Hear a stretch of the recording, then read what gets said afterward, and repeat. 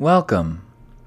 In this lecture, we will introduce the idea of momentum, we will discuss the impulse-momentum relation, conservation of momentum, and we will discuss collisions. First, we begin with a dilemma. A 60-kilogram archer stands at rest on frictionless ice and fires a .030 kilogram arrow horizontally at 85 meters per second. With what velocity does the archer move across the ice after firing the arrow? Here is our situation. The archer is 60 kilograms.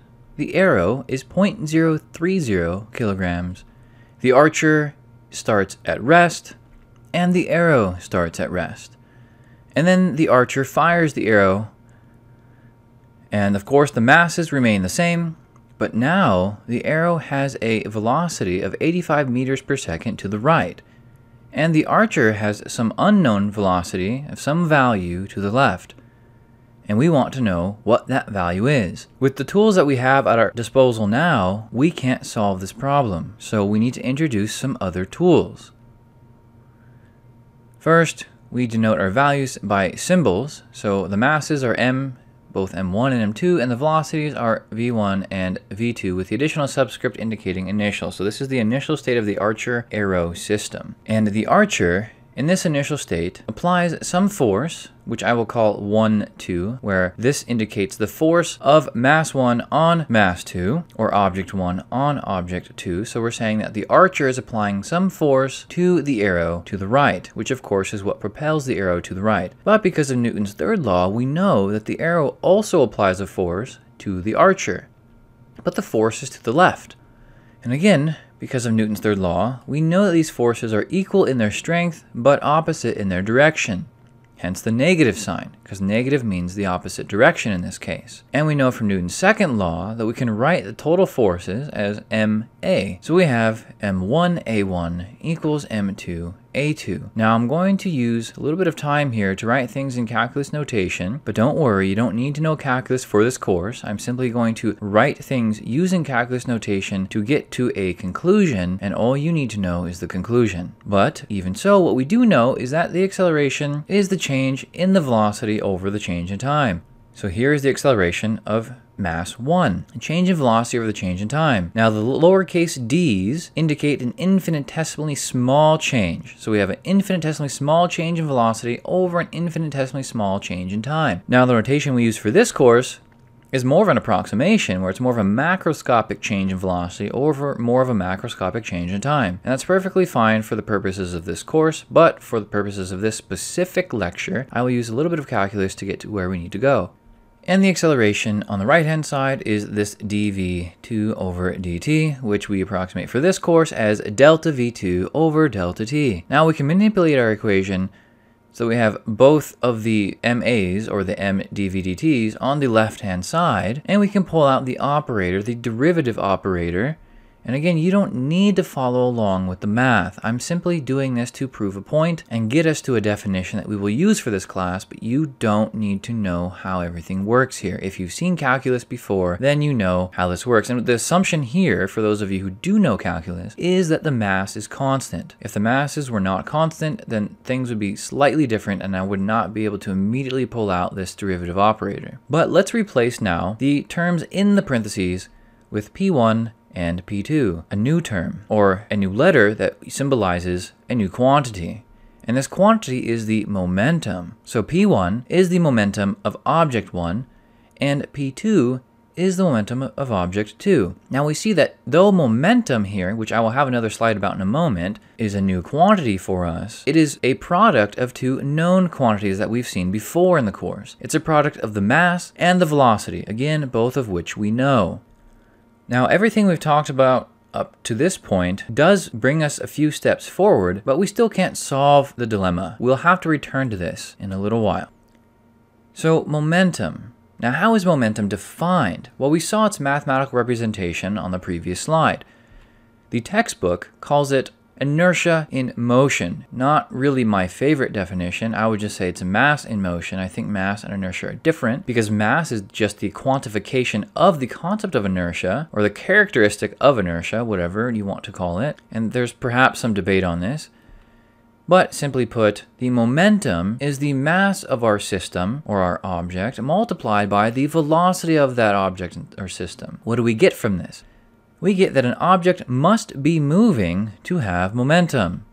Momentum is proportional to mass and velocity. This means that if I increase the mass or increase the velocity, my momentum also increases. And the reverse is true as well. But this also means that two objects of completely different mass can have the same momentum. For example, a slow-moving semi-truck can have a large momentum, just as a fast-moving bullet can have a large momentum, because momentum is the product of two quantities, the mass and the velocity. Let's return for a moment to Newton's second law, which we've all seen before. Now let's define Newton's second law in terms of momentum. So what is Newton's second law when using momentum? It says that the rate of change of momentum of a system is directly proportional to the net or the external force, or I shouldn't say or, it's the net external force acting on the system. Mathematically, we write this as the net force equals the change in the momentum over the change in time, where here I've used the calculus notation, but approximately we can use the notation we're familiar with, the delta P over the delta T. And for the purposes of our course, we will treat this approximately equal to sign as equal to, again for our purposes, but technically they are different. So we have the net force equals the change in momentum over the change in time. Now, we want to talk about the momentum-impulse relation, which stems from Newton's second law and the definition of momentum. So we take this Newton's second law as we have now rewritten it, and we're going to manipulate it. So we're going to multiply both sides by delta t, and then we're going to flip things around. And now we have the change in momentum equals the net external force multiplied by the time interval over which that force is applied to our system. Now we can call the right-hand side a capital I, still a vector. Now let's define both sides. As a reminder, the left-hand side is the change in momentum, which is simply the final momentum minus the initial momentum. The right-hand side is new to us, at least we're calling it something new right now, which is impulse. An impulse, is capital I, is defined as the net force multiplied by the time interval over which that net force is applied to our system. So the momentum-impulse relation says that the change of momentum of a system is equal to the impulse applied to that system. So what are some examples of this? And these examples are taken directly from the textbook.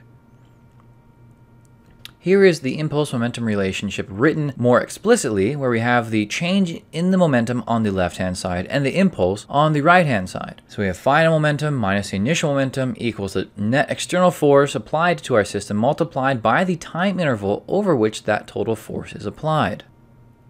Let's say we have a truck, and perhaps it got out of control, runs off the road, and it collides with a stack of hay. The hay is going to apply a force, but it's going to be a fairly small force, but it may be over a longer period of time than perhaps a wall, and eventually it'll bring this truck to a stop, but the truck is left unharmed. Now let's say that the truck, instead of running into a stack of hay, runs into a wall.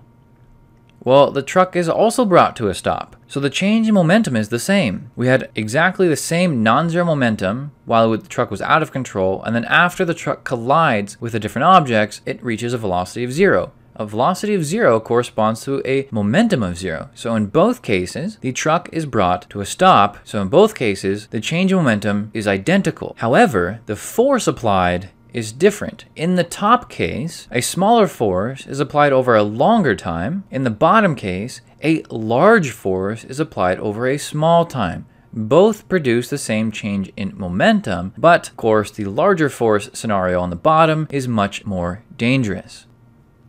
What about someone who's boxing? The idea, if a punch is coming at you, is not to go into the punch, but to move your head backwards. And why do you do that? Well, one, so hopefully the punch slides off, but also the punch momentum is brought to 0 over a longer period of time and a smaller force is applied to your face. The opposite of this would be you bring your face forward into the punch. The momentum of the fist in both cases, or the change of momentum in both cases, is identical, but the forces are different. So the change of momentum is the same, the impulse is the same, but the force applied, the strength of the force is different, and the time interval over which the forces are applied are different. Now let's discuss conservation of momentum. What if the external net force on the system is 0? Well, that means the right-hand side simply becomes 0. Now we have the change in momentum equals 0. So we can rewrite this equation as PF equals PI. We can rearrange, and we say that the initial momentum equals the final momentum. And this is only true if the net external force on the system is 0. This is conservation of momentum. The initial momentum of a system is equal to the final momentum of that same system. And again, I emphasize that this requires the net force on the system to be 0. This is the only time that we have momentum conserved. Remember, conservation in physics means that the initial value of some quantity, in this case momentum, equals the final value of that quantity. So initial momentum equals the final momentum. Let's return to our dilemma. So we have our archer, and he's firing an arrow. We have the initial velocity that are given, both of them. The archer's at rest, and the arrow's at rest. And then the archer fires the arrow, and we have the final velocity of the arrow, but we still don't know the final velocity of the archer. So we have two states. We'll say this is our final state on the right, and our initial state is on the left. Let's write our conservation of momentum equation. We're able to use conservation of momentum because the problem statement declared that the ice is frictionless. So this is obviously a simplification. We're ignoring air resistance, we're ignoring the friction of the archer with the ice, but this is an example for how to apply the conservation of momentum equation. So we have the momentum initial in the initial state on the left-hand side, the total momentum in the final state on the right-hand side. And so what do? We want to write the sum of all the momenta in the initial state equal to the sum of the momenta of the final state. So on the left-hand side, we have the momentum of the archer in the initial state plus the momentum of the arrow in the initial state. On the right-hand side, we have the momentum of the archer in the final state and the momentum of the arrow in the final state. Now, momentum, remember, is the mass multiplied by the velocity. So let's fill in all the p's with the product. m1 v1i plus m2 v2i equals m1 v1f plus m2 v2f. Now on the left-hand side, we see that it's mass 1 multiplied by the velocity of the archer in the initial state. But the velocity of the archer in the initial state is 0. The archer is not moving. Likewise, the arrow is not moving in the initial state either. So both terms on the left-hand side become 0. Now let's establish a reference frame. So we are working along the x dimension for this problem. So on the right-hand side, the left-hand side we know is 0, and the right-hand side we will simply write it out in using the x hat vector, the unit vector, to denote the direction of the velocity. So we have, in the final state, the archer is moving to the left, which is why we have negative m1 v1f, and the arrow is moving to the right, which is why we have positive m2 v2f. Now we can eliminate the x hat because we know that we're only talking about x direction in this problem, so we don't need to carry that ugly x hat thing around. Now, what are we looking to solve for? Of course, we're looking to solve for v1f. So let's just manipulate this a little bit. Put m1 v1f on the left-hand side and m2 v2f on the right-hand side. We are going to solve for v1f. And we have all the values given in the problem that we introduced at the beginning of this lecture. So we'll scoot that over. We'll plug in our values, and we get 0.43 meters per second. This is the answer. Using conservation of momentum, we have found the final speed of the archer. And now we can say the velocity too if we want, because we know the direction the archer is moving. So the archer is moving with a speed of 0.43 meters per second, but that speed is directed to the left. So the velocity then is 0.43 meters per second in the negative x hat direction, or just to the left, we can say. Let's talk about collisions. There are two types of collisions, the first of which is the elastic collision. Now, what is an elastic collision? It's an encounter between objects in which the total momentum is conserved and the total kinetic energy is conserved. Now, the idea of energy as a concept, and specifically kinetic energy, is something I don't expect you to know at this point in the course. I will be talking about it more in the following chapter, chapter 7. But in the discussion of this lecture, I will talk about it as if you know it, That way when you come back and rewatch this video in the future, you can just take your knowledge from Chapter 7 and apply it. That said, let's talk about some examples of an elastic collision. Let's say we have a, I don't know, like a billiard ball of some kind, and it's moving to the right. And then we have another ball, and it's not moving at all, it is at rest. These two balls collide, and the second ball is sent moving to the right, and the first ball is brought to rest. So in this collision, we had momentum and energy transferred completely from ball 1, the green one, to ball 2, the tan one. It's important to note that in elastic collisions, we assume that there's no energy put into deformation or sound or anything. So this again is an idealized case, except perhaps on the atomic level, but on the macroscopic level that I'm giving examples for, we don't actually have true elastic collisions, but many times we can approximate a collision to be elastic if it's fast enough, and it depends on the situation. So let's just give more examples where we assume that there's no deformation, no energy put into deforming the balls, no sound given off, because sound is just a wave that carries energy outward, pressure wave. So example 2, we have our two balls. Now they're moving toward each other. They collide, and they then move in the opposite direction. Momentum and energy was transferred from one ball to the other ball and sent them off in the opposite direction. Example number 3. We have both balls moving in the same direction, but the green ball is moving faster. So the green ball collides with this tan ball, sends the tan ball flying, and they're both still moving, but now the tan one is moving faster than the green one. So again, these are just examples of elastic collisions. Now, what about an inelastic collision? Now, this is an encounter between objects in which total momentum is conserved, so that's the same, but total kinetic energy is not conserved. Why? Because the energy goes to other things. As opposed to just motion, it's going to go, as we'll see here, into, for example, sound or deformation.